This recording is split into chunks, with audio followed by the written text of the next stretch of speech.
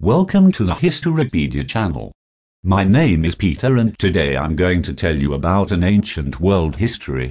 The Battle of the Eurymedon was a significant naval engagement fought between the Greeks, led by the city-states of Athens and Sparta, and the Persian Empire in 466 BCE. The battle took place off the coast of the Eurymedon River in Pamphylia, located in modern-day Turkey. The Persians, who had previously been defeated by the Greeks in the Battle of Marathon and the Battle of Salamis, had been attempting to regain their foothold in the Aegean Sea. The Greeks, alarmed by Persian aggression, formed an alliance and gathered at the Eurymedon River to defend against the Persian advance. The Greek fleet, which consisted of ships from Athens, Sparta, and other city-states, was led by the Athenian commander Cimon.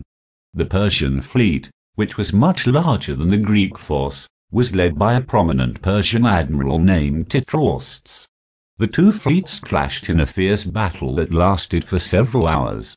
The Greeks, who were heavily outnumbered, were initially pushed back by the Persian advance. However, Cimon was able to rally his ships and lead a decisive counterattack that broke the Persian lines. The Persians suffered heavy losses, with over 200 of their ships being destroyed in the fighting. The Greeks were ultimately victorious at the Battle of the Eurymedon, and the Persians were forced to retreat from the Aegean Sea. The Battle of the Eurymedon was a significant victory for the Greeks, as it ensured their control over the Aegean Sea and prevented Persian expansion in the region. The battle also had important implications for the development of Western civilization, as it helped to establish the Greeks as a dominant naval power in the Mediterranean region.